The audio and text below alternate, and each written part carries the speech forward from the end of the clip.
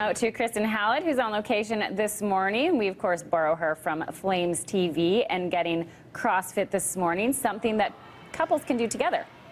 Yeah, couples can do it together. Also, before I talk to Brett, we're going to look at son Keen, who I don't think he has a significant other he's working out with. So as you can see right now, obviously, you can come here if, in fact, you are single. But let's talk to Brett about it, because you got all the information of how this came to be here.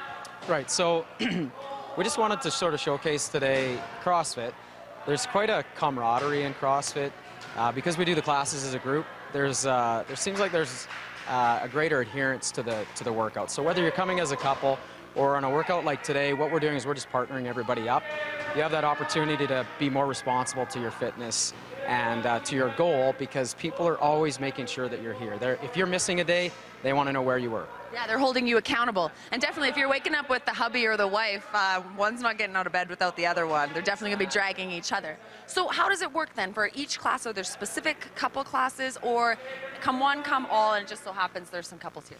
Yeah, we do it both ways. So today we specifically programmed a partner workout. So you can come with a spouse, which some of our couples have, or we'll just partner you up. And then we have a program where we actually do, on weekends, run specific team, group, and partner WODs. All right, so they're getting their kind of warm-up in right now. Look at that handshake. See, that is definitely group work here.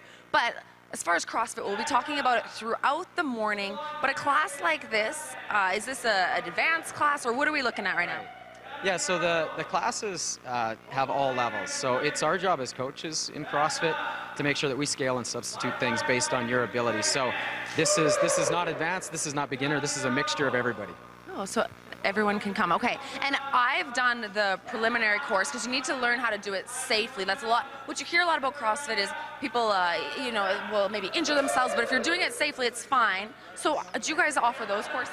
Yeah, of course, yeah. So we do ask that everybody comes in and signs up either for our Intro to CrossFit program, or we do some one-on-one sessions with them just to bring them up to speed so that they are doing it safely. Okay, and where are you guys if they wanted to come in? Right, we're right in Crowfoot. Right in Crowfoot. Okay, well there you have it. But throughout the morning we're going to be here at CrossFit. I'll be trying some funky Olympic lifting maneuvers and getting fit down here.